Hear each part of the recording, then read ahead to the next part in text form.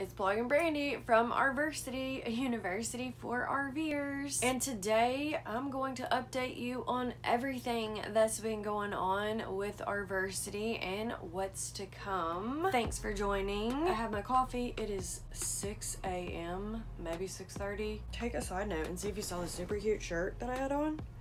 Thor sent me this shirt because of a contest that I won, and I think it's super cute. It took me forever to get it because of COVID and everything shutting down and the mail and me traveling, but I have it now and I love it. And they also gave me a hat somewhere in the RV I'll have to get, but I'll post some pictures on social. Thank you, Thor, for sending me this. I love it and I've been wearing it to bed a lot, so super comfy. Excited to have another shirt because who doesn't want a free shirt, and who doesn't want an amazing shirt that goes with their RV, which is my Thor Outlaw 37 RB toy hauler, which we're in filming right now. What's been going on inside this Thor Outlaw, and where is this Thor Outlaw? That's a great question. You know, we left Vegas, we went on a huge road trip leaving Alabama, headed to Vegas, and then COVID hit, so we headed back from Vegas to Alabama. I'm here on Logan Martin Lake in Alabama on a beautiful island called Paradise Island, so it's really an island in a lake. I haven't really planned my next road trip, but I've been thinking about it and trying to figure out how I can make it really meaningful. So I've done a lot of trips in this RV and I haven't really posted a whole bunch of them. As much as I travel, I don't get to post about it as much as I would like because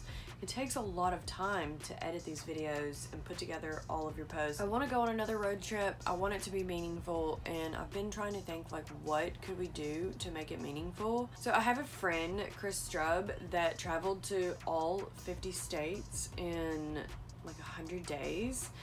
And he even wrote a book about it. I think it's called 50 States in 100 Days. Really was inspired by that. And then I've seen a lot of people just do really meaningful things, and I'm thinking, well, how could I give back my time or my services or something that I could donate, like maybe a way that I could use my RV, or I don't know. Trying to come up with that. So if you have ideas, drop them below, and I'll probably make like a road trip video pitching for maybe sponsors and brand ambassadors, people that, you know, want to get on board with this RVersity thing. If you have a way that you want to help, or some way that you know I can help in one of the states, I'd really like to find some places that either I could boondock or hook up. So if you know of a place that I could travel along the way and stay, or maybe your house, I don't know, maybe your business. I've had some really cool connections when traveling. I'm just putting that out there. If that rings a bell, make sure and comments below this video. But I do want to plan a road trip, hopefully in the next coming months. It's not like I can't just pick up and go anytime I want, because we're in an RV and we can do that. Renovations, if you've watched the RV renovations, we have this beautiful wall right here.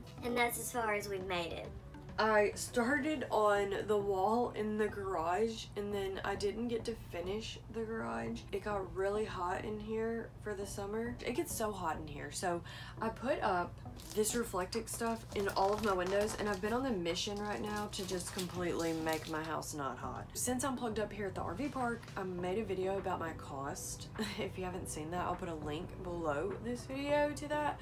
But I talked about the cost associated with RVing, and one of the costs here being plugged up at the RV park, a monthly electric bill. So I pay my RV rent, and then I pay an electric bill.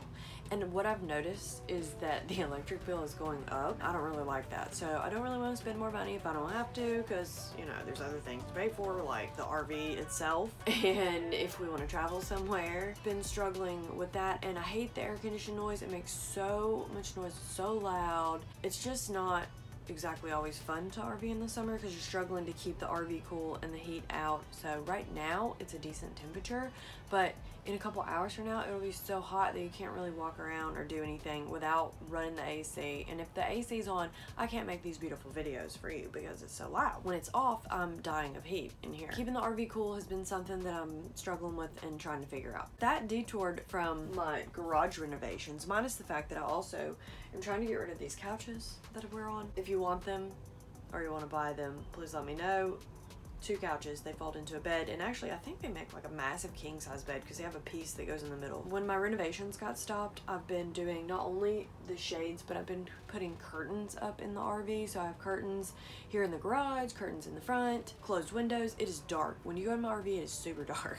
I covered the skylights and the vents in every window in my RV, so if you go in there, it's like being in a dungeon. I do plan on doing some more renovations. I don't really know what I'm headed for next. Maybe the kitchen until I can get back in this garage, because somehow this garage ends up being just a place for everything to be stored and not my office. RV life. You know, we got the boat. Let me just say, the boat life is a lot of fun and I really like the boat, but Naveen is kind of really weird about the boat. He likes it to be super clean, and I'm like, it's in a lake, a muddy lake, and it's a white boat. I don't know how you expect to keep this thing clean. Every time it rains, even if we put a boat cover on the boat, water still gets in the boat, and I've been scooping the water out, like throwing it and trying to get rid of the water. And then I saw this thing on TV. I think it was called a Terra pump or something along that lines. Like a water pump has been a lifesaver. So not only do I use it for the boat, I use it for a lot of things in the RV. So I'm thinking about getting another one, but it's really cool. I'll put a link to it below this video. It has saved our life for the boat. We put the cover on the boat, we take the cover off the boat, we have to drag the battery to the boat and put the motor on the boat. We had issues with the motor mount fitting the boat.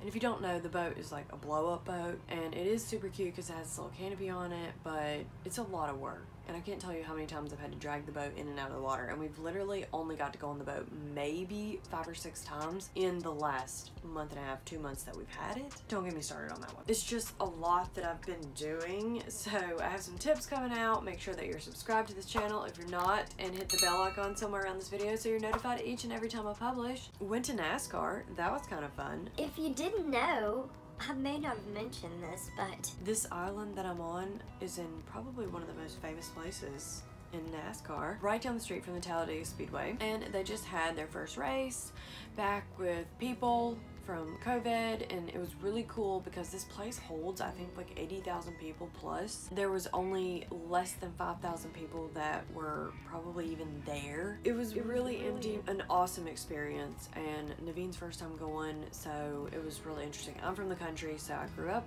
with all of the racing. We did go-kart racing when I was younger and car racing, so I've always been around it. Yeah, we were there during all of the, you know, controversy, during the NASCAR controversy, and they're like, hey, the FBI's coming out because of the Bubba Wallace stuff. Talladega Speedway, NASCAR, really fun. What else did I put in my notebook here? Reading comments, replying to your comments, making videos to answer your comments. I do read your comments. Whether they're good or bad, I read your comments. Whether they're positive or negative, I read your comments, and I usually reply to all of them. Thank you for your comments. I love your comments. I love to hear your feedback and your thoughts, and I even love to put you in my videos. So make sure you drop your comments below this video for the things that I'm thinking about, things that have worked for you, maybe in your RV, ideas that you have for new videos. I do love to read them and reply back as fast as these little fingers can type. And sometimes I'm actually trying to do other things than just post videos on YouTube, you know? Actually live in the RV, because this is my house and my office and everything. Welcome you into my home and my RV, and that's my life.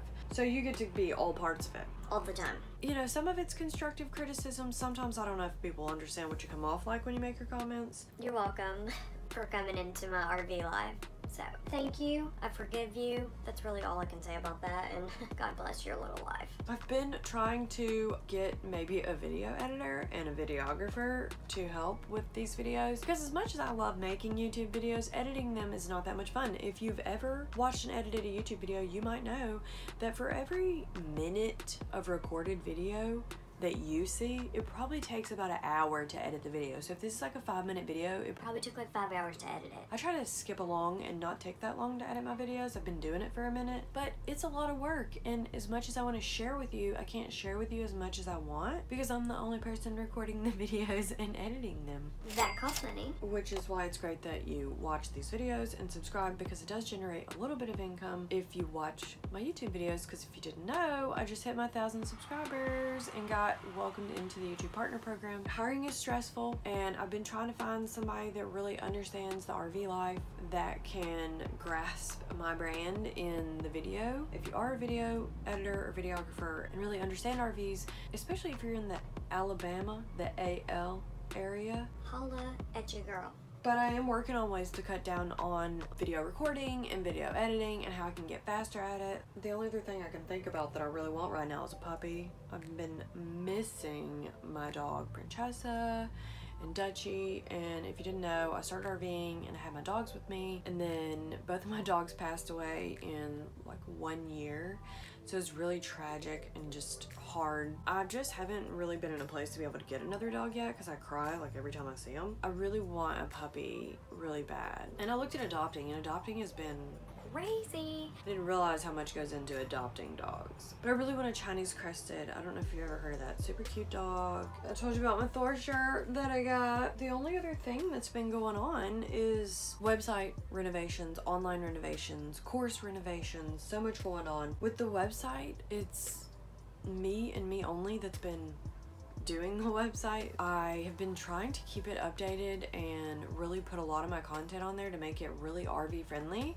And then I have the app, if you haven't downloaded it, on your phone that you can get. So I've been working on updating the RVersity app. I have it on Android and the iPhone. There's been some weird issues with the login process. You have to go back into the code and do some stuff to fix it. So I'm trying to figure out what's up with the login process. People can get into the app. It's just there's like this tweak that needs to be made in the beginning that I'm trying to figure out. I have my course in beta, my RVersity course that's in beta that I'm trying to get updated and put a lot of useful content in it. So if you haven't joined that and you'd like to join and be in my beta, I'd really love to have you because I really want your feedback. And if you're trying to get into RVing, or you're new to RVing, or maybe you've been doing it for a while, you probably have some really good feedback and you probably benefit from it a lot. So I'll put a link to that where you could join RVersity, the course, down below the video. And last but not least, I am hoping to get a book out. I'm still debating on how I want to do this book. I've launched a book before and wrote a book called Brand Like a Boss on Amazon. It had no page numbers. It wasn't as advanced in the creation process as far as Amazon.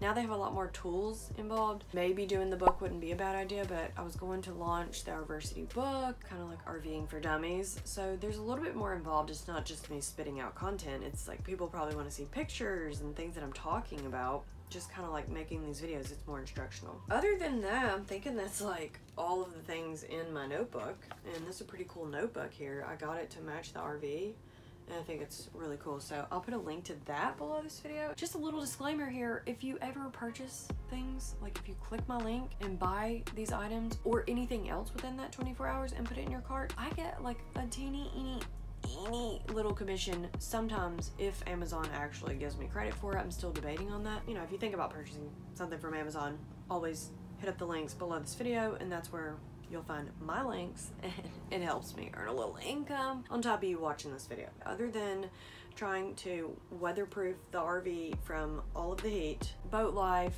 and running around to NASCAR races and making videos for you and trying to update RVersity, that's really all that's been going on in my RV life because we haven't really gone anywhere. I figure it's kind of crazy this summer planning that next road trip. I want to hear your comments, your feedback.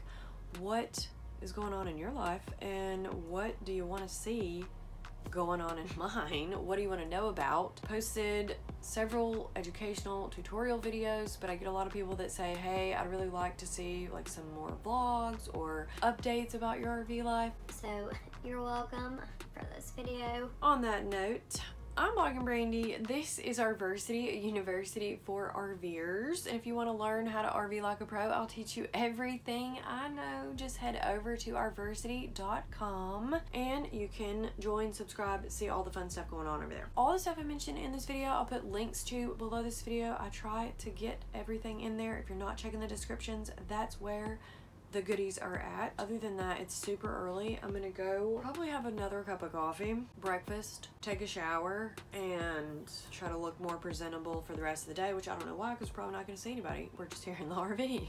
But it's raining and I don't know how much time I'll have to make videos, so I did this early in the morning and figured, hey, we're gonna go in here, we're gonna edit this, and then I'm gonna see you on social here in a little bit and read all your comments and have so much fun. I'm working on getting my new videos out. Like this video below and let me know. Subscribe to my channel. Hit the bell icon somewhere around this video. Until the next time, drop your comments below. Check the links below this video. Thank you for watching and subscribing. I'll see you in the next video. It is so early right now.